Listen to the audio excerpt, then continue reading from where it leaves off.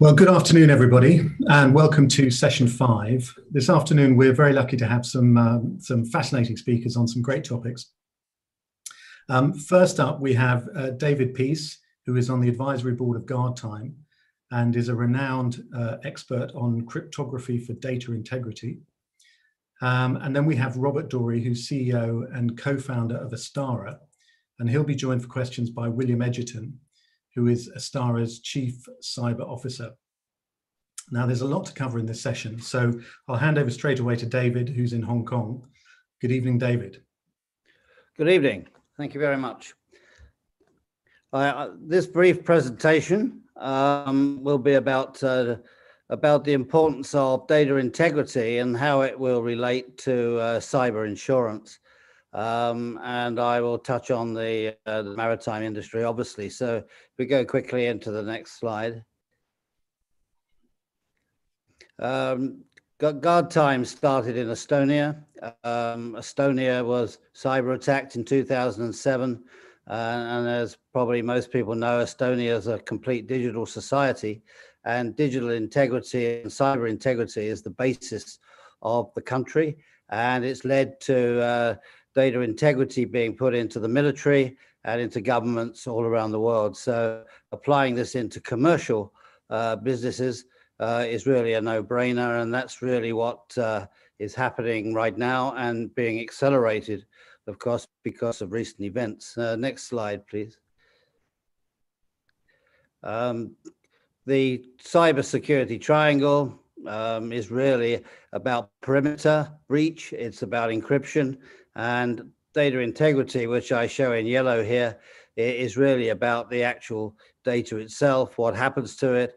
It's the basis of the GDPR and different regulatory acts.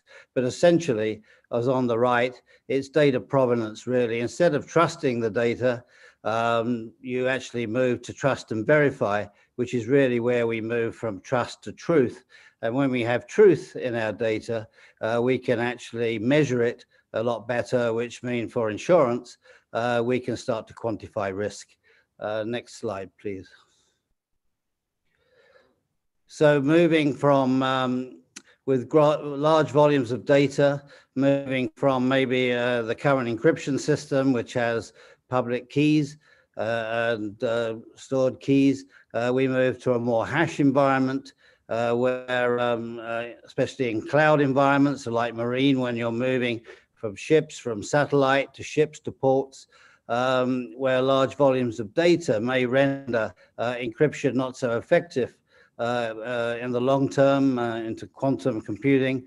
We're looking at a more nimble way of doing data integrity, and it's really looking at tamper-proof to make sure that we know what has happened from the start of the data chain to the end, so that we have provenance and a single version of the truth, but we're not interfering with privacy, and we're actually not storing physical valuable data in that particular cryptographic chain. So this is the stamp that we'll see right the way through in our shipping examples.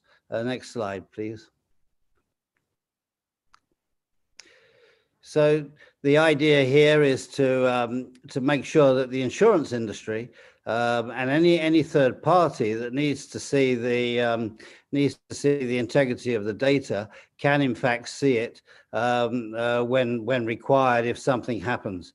So it's, instead of doing just what security penetration testing, which is a point in time, but like a COVID test, it might be negative 1 minute and positive the next. We're basically taking a snapshot in real time of data in the cloud from the whole network all the time, and then putting that into a cryptographic store, which is in effect a blockchain.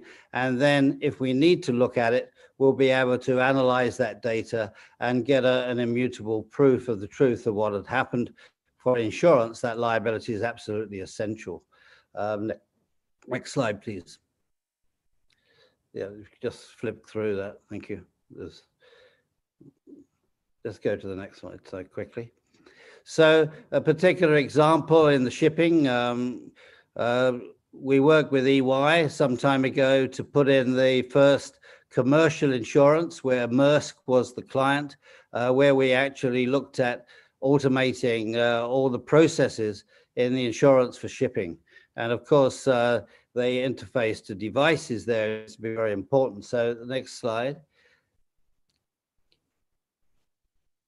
So in the insurance cycle, from ship owner to broker, to the insurers, to Maersk captives, to the reinsurance cycle, we see here that these little symbols are showing that we have the data tagged from the start to the finish, and that we can analyze that data for the truth and verify it at any time.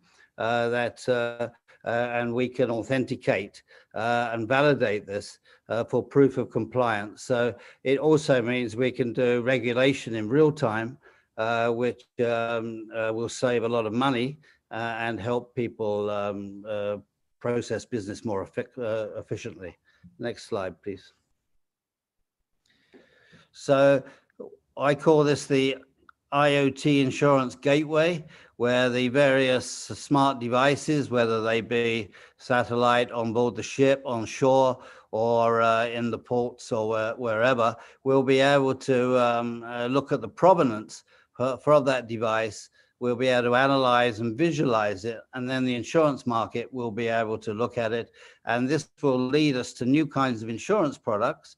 It will enable us to better limits. It will remove the long tail from cyber insurance and make us much more nimble on prices. And I think pay out claims when people actually need it and not have long drawn out claims analysis. So I'll just explain that before we close. Next slide, please.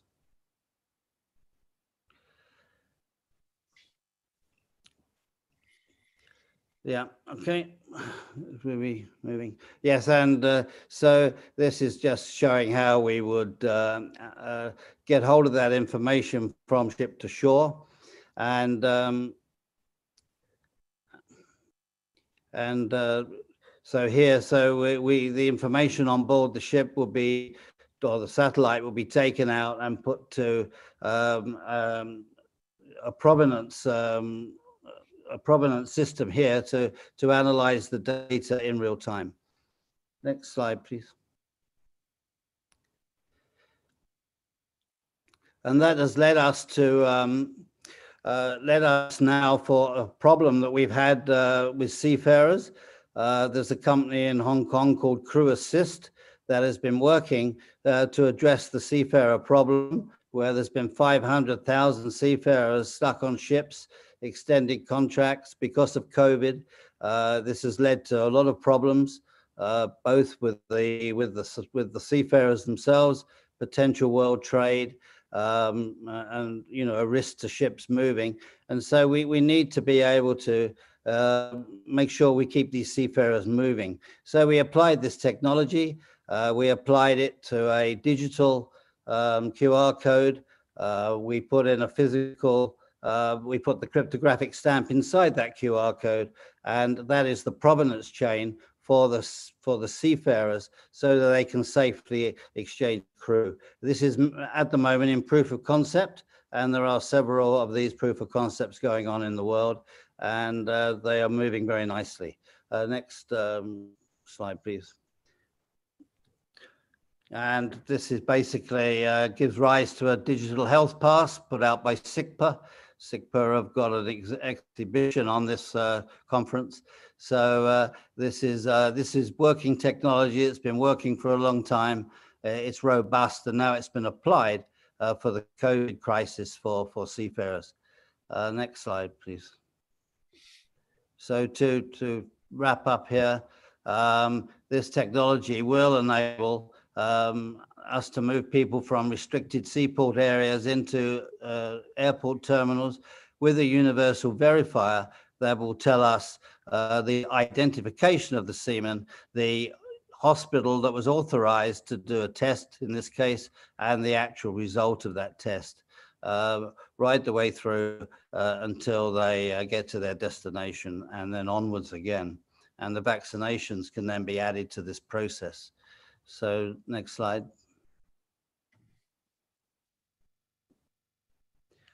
And finally, this leads us to parametric insurance. We don't do a lot of parametric insurance right now. We do it for weather, for catastrophes, floods, and earthquakes. But this will bring us into the world where we can do pre-agreed contracts because we have trusted data. We can create the triggers for those data. We can put contracts in place that if a certain thing happens in any of our chain here, that we will trigger and pay the claim. So it's not a replacement for traditional insurance, but it is going to be a very important part of cyber insurance moving forwards and other intangible insurances. So that's all from me. The last slide is just a benefit slide. And I think this makes insurers understand the risks a lot better. It means it's measurable. As I say, we get a faster claim payment, much quicker analysis, and it puts in good practice for risk management. And that's all I have to say. Data integrity is the key point here. Thank you. Well, David, thank you very much. It's a fascinating topic, and I think the implications for change there are quite clear. And I think we also all wish you the best for the Crew Assist project, because this is something that's important to everybody involved in the shipping sector, and it's a great initiative. So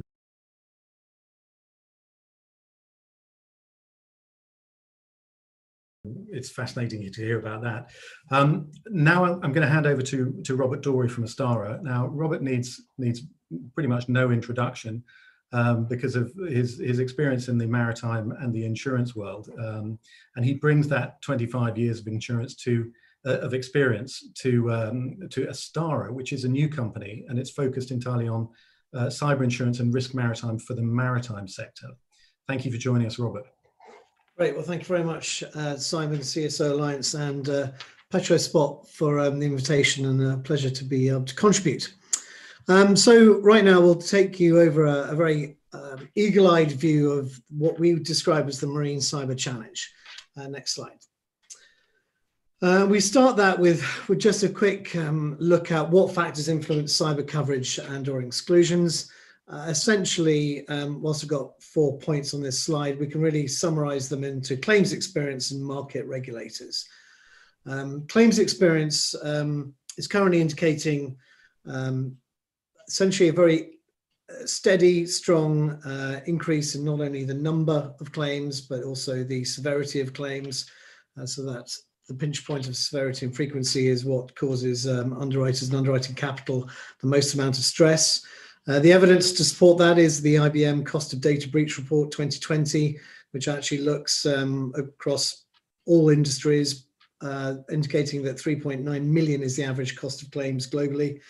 There are some notable exceptions to that, and clearly the size of your corporate balance sheet does drive the scope for business interruption. One of the greatest sources of claims increases is ransomware.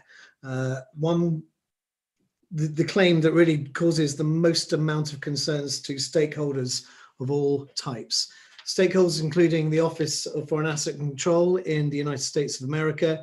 If you're trading in United States dollars or trades to the United States, and OFAC takes the view that you have paid terrorists or you've been funding crime in the execution of a ransomware payment, you may well find yourself captured by the long arm of the United States criminal jurisdiction.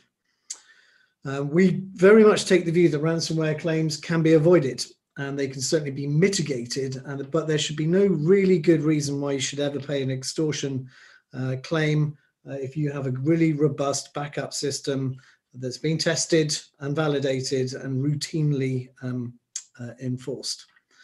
But I think the other element about claims experience is where we have this concept of underwriters denying coverage because the cyber instatement on a property policy does not, in fact, reinstate all risks, i.e. The case of the NotPetya virus, which hit AP Moller as the biggest ship owner in the world, but it also hit a whole host of other companies, costing the global industrial market, if I can call it that, around about $10 billion.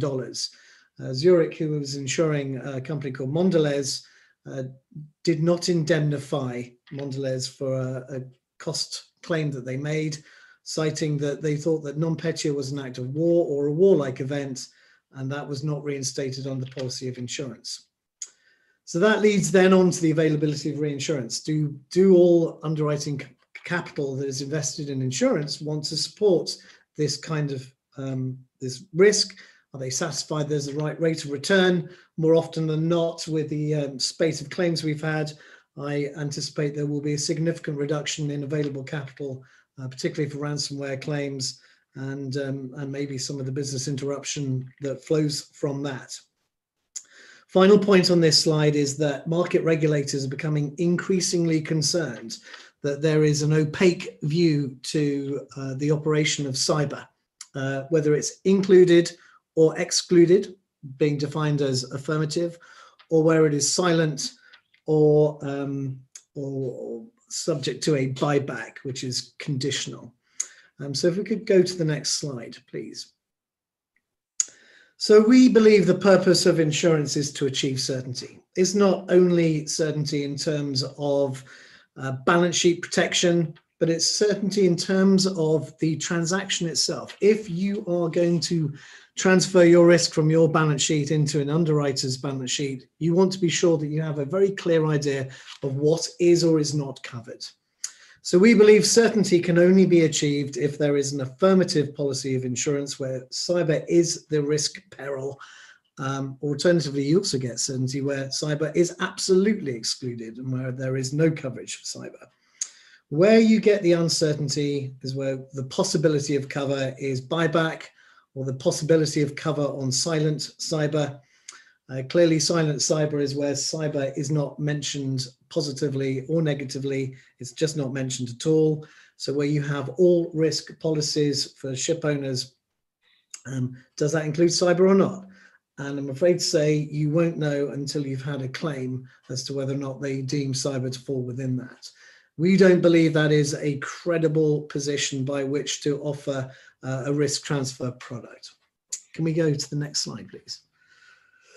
So we basically model the concept of certainty in the non-affirmative and affirmative worlds by how sure are you that a claim would be paid?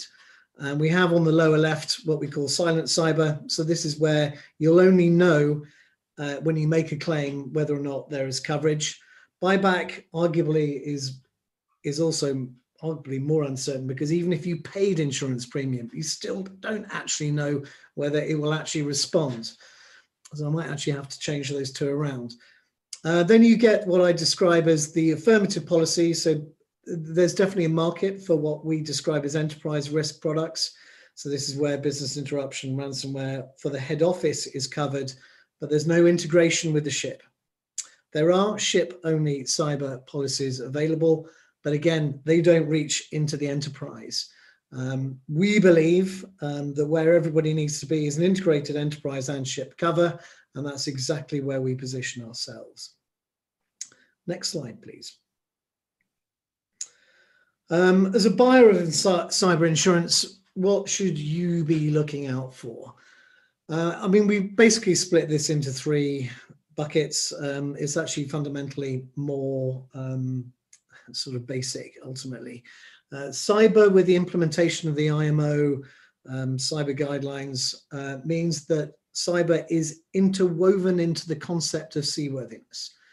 If you do not implement your cyber guidelines within your shipping enterprise and you have a peril at sea which is caused by cyber, you are very likely to run into problems as to whether you can avail yourselves of liability under the conventions, or whether in fact when you trade to ports which are enforcing cyber guidelines in a rather more robust fashion, and I would describe the United States as being one such example, can you evidence that you are seaworthy and that you have the requisite ticket to trade?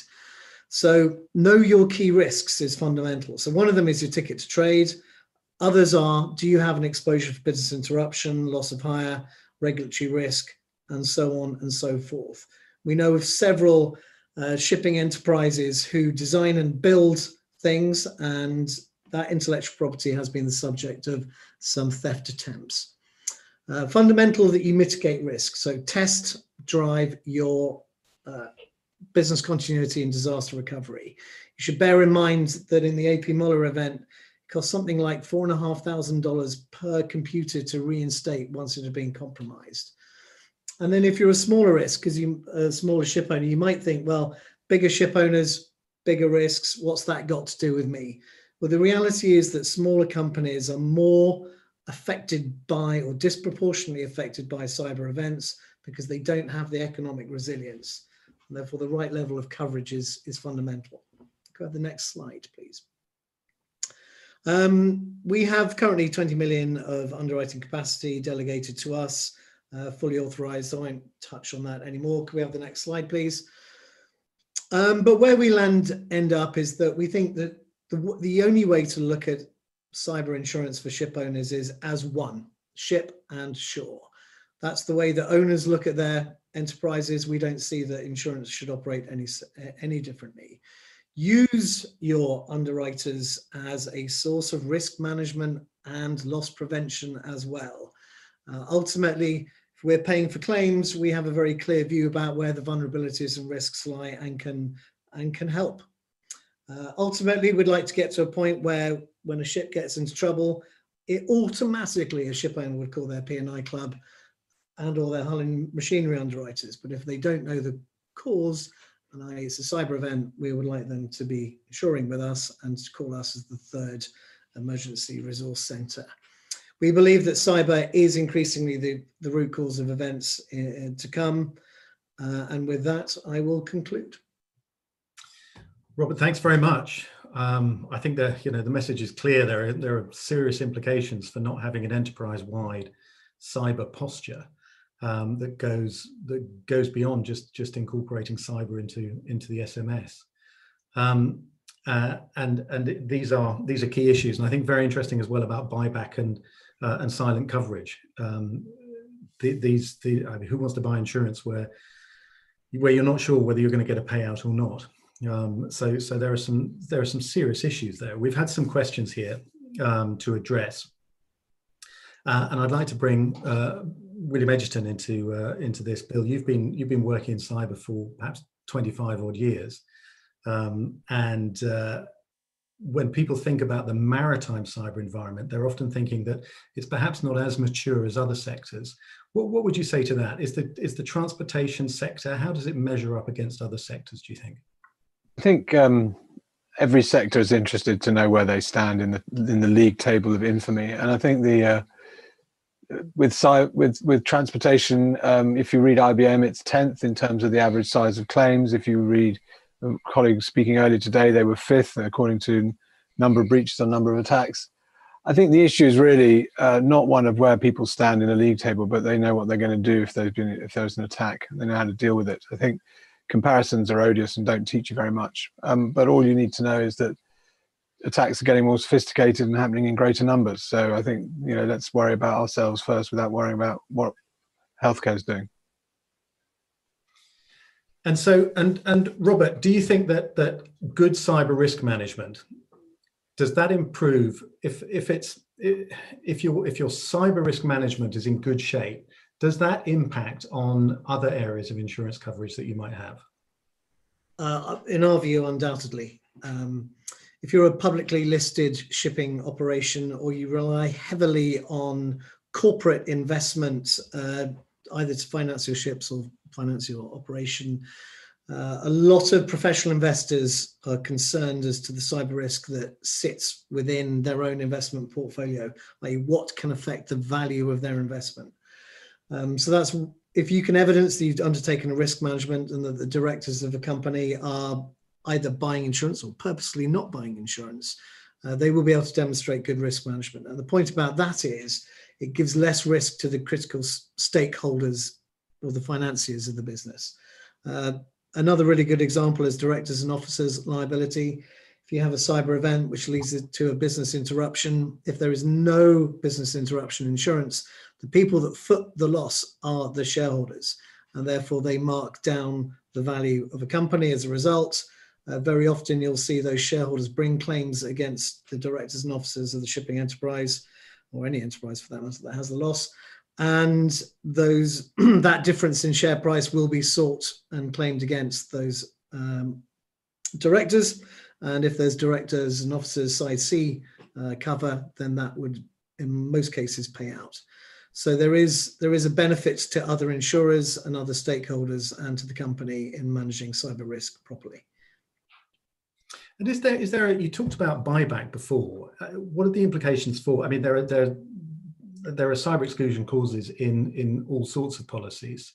So what are the implications for those cyber exclusion clauses? Does it? What I'm saying is there a need to have buyback, or is it redundant because there are so many different policies? That's a good question. I think the cyber marine market has been evolving over the last 4 years. I think it'd be fair to say, with various products coming on. Of course, people start with a narrow appetite. They rely heavily on reinsurance, or they rely on other people to underwrite the risk. So you're really driven by that appetite as to what you can really offer.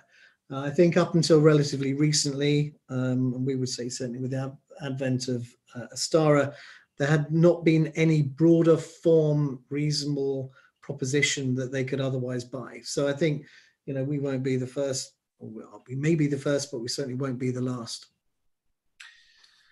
And David, if I can turn to you, when you talked about a data integrity approach. Now, when that is adopted, and if and as and when it does get adopted in a wider sense, what change? How will that change the current approach to insurance and the status quo?